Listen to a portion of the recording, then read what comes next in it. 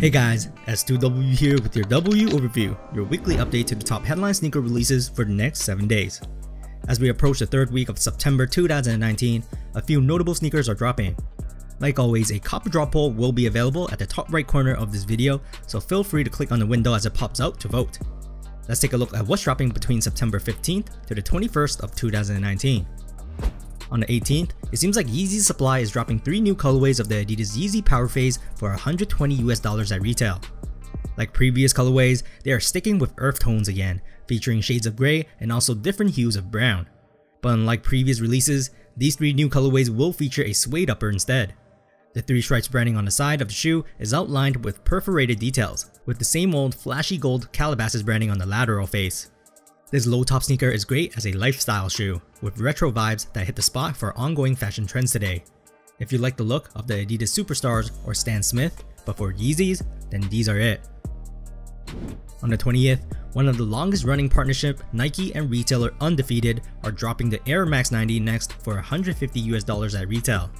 For this project, they are releasing a total of 8 different colorways, separated into 4 with a black base upper, while the other 4 with white. What differentiates them will be the color of the trim, each with a distinct bold colored highlight. I was only able to find 4 colorways, but as you can see, each either boasts a bright infrared tone or a bright blue trim. Undefeated logos will be seen at the heel, while the Nike Air Max logo is on the tongue. The rest of the design sticks true to its iconic design, with an air bubble cushion and waffled rubber outsole to finish off the bottom. On the 21st, Adidas and Yeezy are dropping their next colorway for the Yeezy Boost 350 V2 Cloud White for $220 US at retail. Now normally, I would say the colorways are repetitive at this point, but they are using blue knitting this time.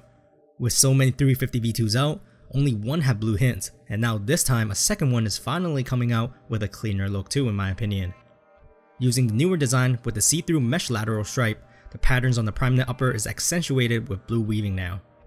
This pair does not come with a heel tab it seems, but the other stuff is basically the same, including comfy full-length Boost cushioning. It appears a limited version of this colorway with 3M reflective materials are launching on the 19th too, but keep in mind, the 3M weaving will most likely make the shoe a lot grayer color in hand. If you want the exclusiveness, the 3M model is the way to go, but if you like the blue hints, I would suggest going with the regular public release.